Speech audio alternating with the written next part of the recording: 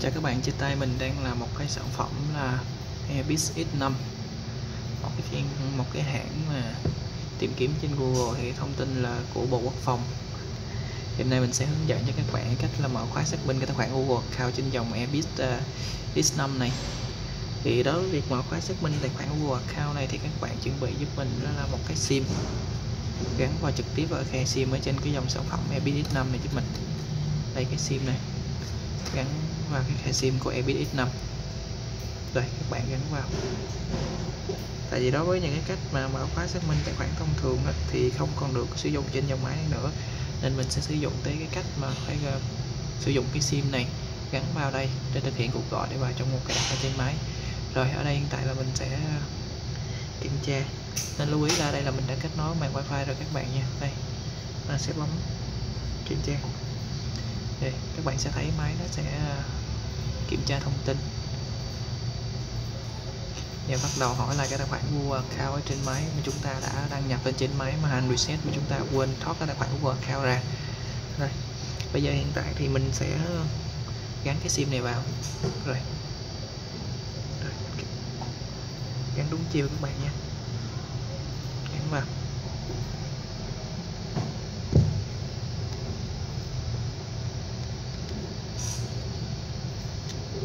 Rồi các bạn gắn thành công rồi. Ở trên đây các bạn sẽ để ý giúp mình là trên đây nó xuất hiện lên một cái cột sống của cái sim, nghĩa là nhận sim, thì lúc đó tại là mình mới gắn thành công. Rồi bây giờ nó hiện lên sim, nó hiện lên 3G. Rồi tiếp theo mình sẽ sử dụng một cái điện thoại của Samsung. Mình sẽ gọi vào cái số trực tiếp ở trong cái điện thoại này, có nghĩa là cái số trên sim này, để thực hiện quá trình mở khóa xác minh tài khoản. Rồi các bạn thấy là mình đang gọi. Rồi, các bạn để trong dây lát. Rồi, giao diện cuộc gọi trên đây nó sẽ hiển thị lên, các bạn vuốt sang. Rồi sau đó là trên đây nó giao diện, đây là giao diện cuộc gọi, các bạn bấm lên dấu 3 chấm chọn as call. Rồi bây giờ thì chúng ta có thể là kết thúc cái cuộc gọi trên cái dòng máy này rồi. Rồi sau đó chúng ta sẽ đánh một cái số vào, các bạn đánh cái số gì cũng được hết. Rồi sau đó là bấm chữ là add to contact vào, chọn cái chữ là create new contact, chọn điện thoại, đánh cái gì mà cũng được hết. Sau đó là 3 chấm chọn lưu lại. Rồi sau đó là bấm contact, chuyển qua cái mục danh bạ. Thì trên đây rồi mình sẽ thấy cái số cái danh bạ mình vừa lưu xong, bấm vào. Trên đây nó có dấu 3 chấm nè, chọn xe. Rồi bây giờ trên xe này hiện tại nó sẽ có cái chữ Gmail, bấm lên Gmail. Rồi bây giờ skip check to Gmail. Các bạn phải bấm lên chữ là add and mail address trước, có nghĩa là để chúng ta thêm vào. Sau đó chọn personal net. Rồi bây giờ hiện tại chúng ta sẽ nhập một cái địa chỉ email vào. Cái này thì hiện tại là mình khuyến cáo các bạn là nhập một cái địa chỉ email là của cái này là live.com, chứ không có sử dụng những cái địa chỉ email giống là hotmail hoặc là outlook.com hoặc là outlook.com.vn hoặc là Yahoo. Phải sử dụng cái tài khoản là live.com. Các bạn lưu ý giúp mình. Rồi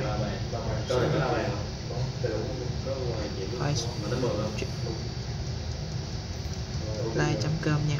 Rồi đánh đúng cái địa chỉ email, có đuôi là a.live.com và chụp kịch. Sau đó net. Rồi bây giờ chúng ta sẽ nhập cái mật khẩu vào. Rồi khi chúng ta đã nhập được mật khẩu rồi, chúng ta bấm net. Lưu ý giúp mình là sử dụng cái chấm đuôi là a.live.com. Nếu mà các bạn sử dụng Outlook, Hotmail gì đó thì nó sẽ bắt yêu cầu thiết lập server, thì lúc đó hiện tại nó rất là lâu và rất là phức tạp, cái việc có thể là mình sẽ không sử dụng được luôn. Rồi các bạn thấy là trên đây nó hiện lên cho các bạn đây, thì bấm tắt rồi sau đó bấm net. Rồi bây giờ bấm net. Chạy tới bước này thì rất là đơn giản rồi, chọn take me to Gmail. Tiếp tục 3 chấm setting, 3 chấm manage account, continue. Như vậy là chúng ta đã vào được cái mục cài đặt trên dòng máy rồi. Mình sẽ vào trong cái mục about phone.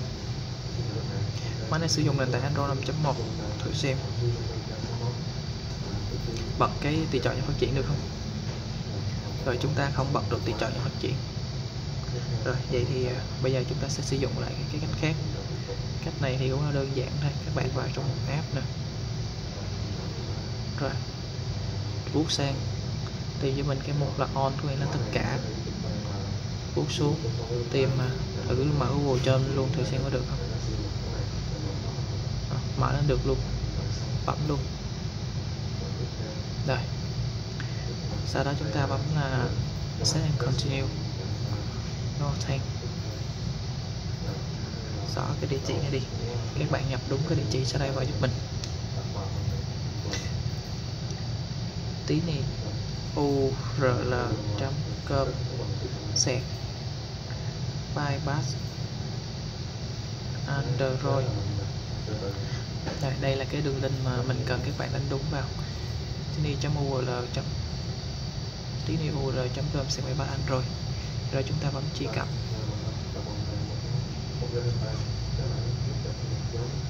Rồi bây giờ máy nó sẽ vào trong cái trang web mà mình upload những cái file mà bảo khóa xác minh cái tài khoản Google. Các bạn đợi trong giây lát. Tắt cái này đi, không cần thiết. Rồi, nên lưu ý là cái dòng máy này sử dụng nền tảng Android 5.0 nên chúng ta phải tải cái file bypass 5.0 này về, bấm vào.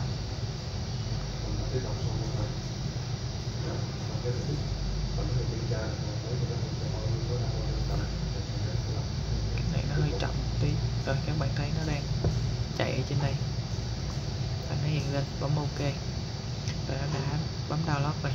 Tiếp tục là chúng ta sẽ cài đặt cái file là bypass FTP 1.0 này, bấm vào. OK, thử xem nó có hiện lên chữ open hay không. Máy nó không hiện lên chữ open luôn. Rồi nếu mà không hiện thì rất là đơn giản, chúng ta sẽ tìm cái cách khác để mở cái file này lên bằng cách là bấm quay về tiếp tục tới cái mục cài đặt, rồi vuốt xuống tìm giúp mình tới cái ứng dụng Google App. Đây, bấm mở vào, vuốt xuống tiếp tục bấm cho nó chạy. Rồi gõ vào chữ giúp mình là gợi ý là cái chữ file. Sorry, mình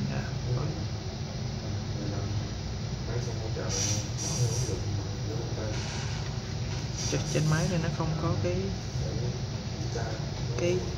trình duyệt mặc định luôn.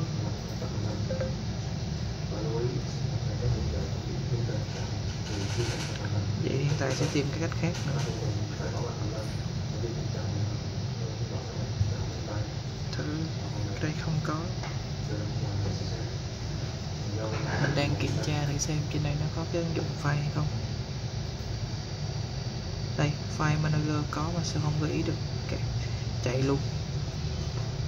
Rồi, phone download. Rồi, bắt đầu chúng ta sẽ cài đặt cái 5.0 này. Setting, bật lên. OK, bấm quay về, cài đặt, install.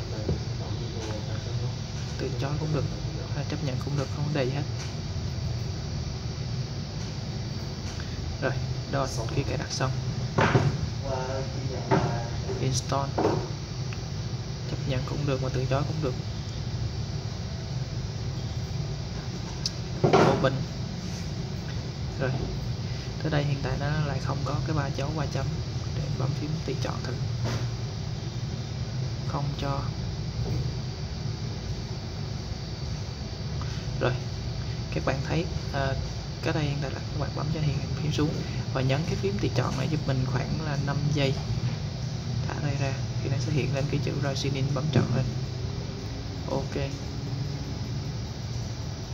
bây giờ điền cái địa chỉ email, Gmail bất kỳ vào.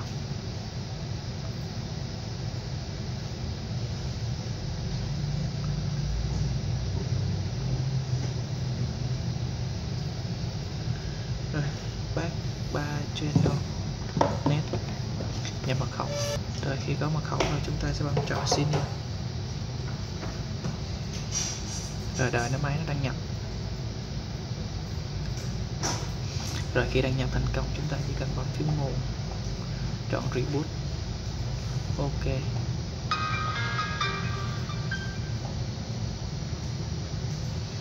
Đợi trong giây lát để cho máy khởi động lên và thiết lập lại ban đầu.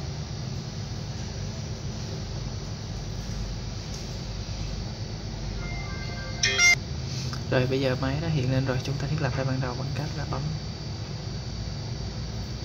3 chấm net. Tiếp tục.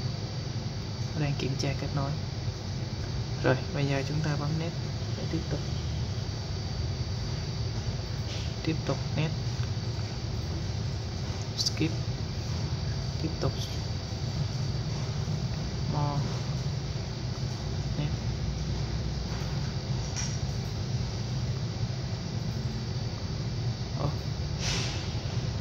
Mình lỡ ý mình chọn restore cái tài khoản Google của mình này.